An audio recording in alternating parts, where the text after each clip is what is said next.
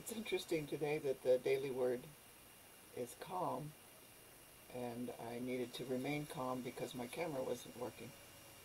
And so let's just begin by breathing and centering ourselves this day. Breathing in, knowing that all is well. Mechanical things don't always work, and so we need to remain calm. So breathing in, we rest in our center.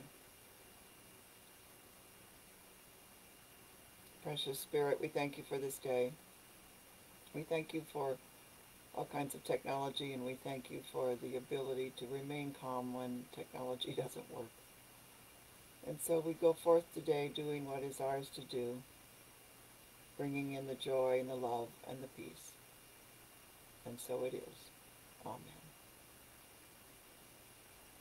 So it's always humorous to me when things don't work and you start to get frustrated, and then you say, well, wait a minute, what's this word that we're supposed to be talking about today? And several years ago, at Easter time, there was quite an earthquake. I was lying on the kitchen floor, just resting my back and looking at the trees upside down as I do through the back door. And the earthquake came like the house felt like it was sitting on a bowl of jello and jiggling back and forth. And I thought, oh, my little things will fall off the shelf, and the books will come down, and the cans will fall out of the cupboard, and oh my, well, I'm just going to sit here and put my hand over my head and see what happens. Well, nothing really happened. The house just kind of jiggled like jelly, and then it ended, but the water did kind of slosh out of the pool. And so when I went around the house looking to see what had fallen, the only thing that had fallen off the shelf was a picture of Jesus calming the sea. And I thought, how appropriate that in a time of excitement, the message came through, peace, be still, peace, be still. And so that was my message that I received that day. Despite the earthquake, nothing seemed to have broken, and the only thing falling off was the picture of Jesus calming the sea. So maybe there's something in your life that brought a memory like that to you. And we can remember to go within, into our silent place of love and peace, and remain calm despite what's going on around us. And that's part of what mindfulness is about. Being centered in the moment, in your own solidity, your own strength, and going forth with the words and the actions that are yours to do. And so it takes practice again and again and again, and that's why we're still here, because we're practicing. But we are doing better as we grow and become the spiritual beings that we're meant to be, because we're here to learn lessons and here to spread the love and spread the peace and spread the joy. And so let's take some breaths together and rest in that peace and in that calmness.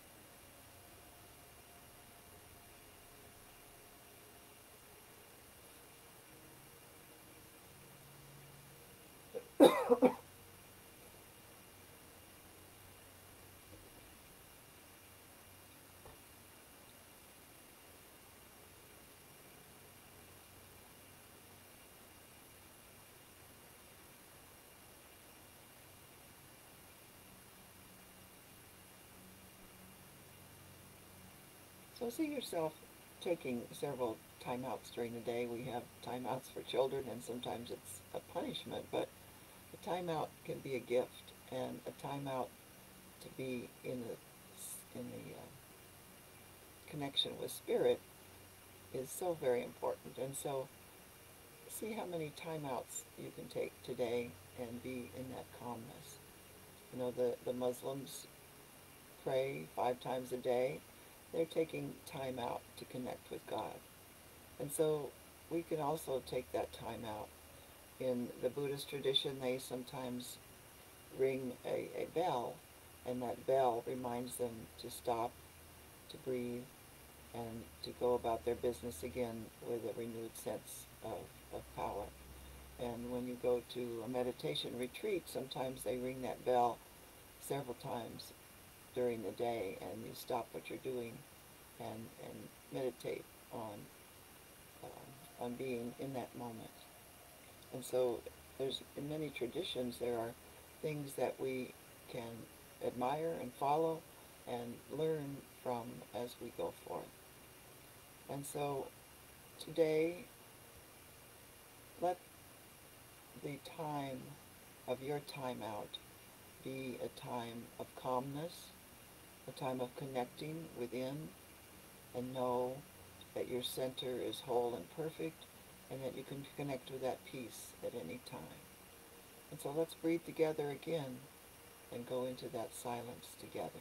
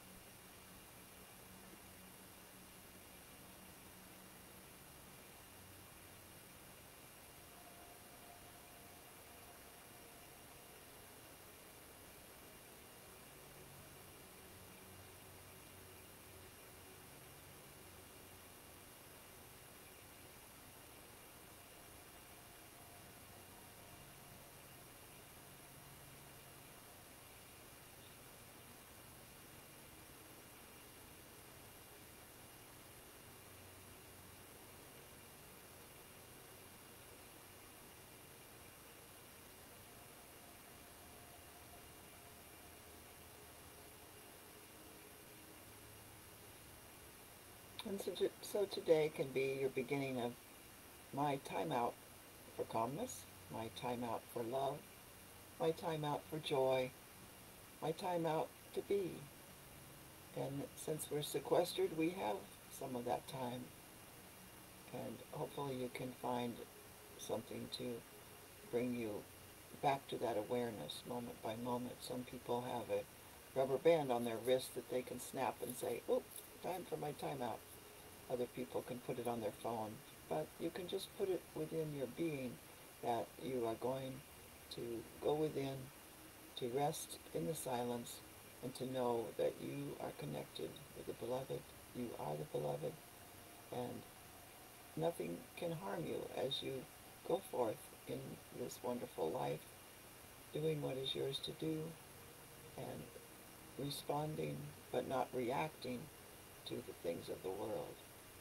Remember, Jesus told us, I am in the world, but I bring you the peace that is not of the world, because there's so much going on and so much commotion around us sometimes that we have to remember to go within, sit in that silence, and then go forth to do what is ours to do.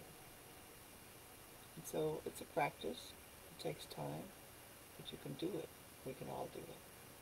And so I send you love and blessings, and remind you that our prayer ministry is open from noon until 5 daily, Monday through Friday, to pray with you in your joys and in your sorrows, and to support you in all that you do.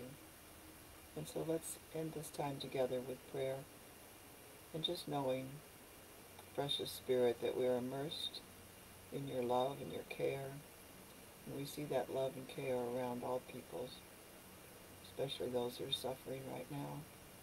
We see first responders remaining safe, and we see the coming together of our country and our community to bring health back to our nation and to ourselves.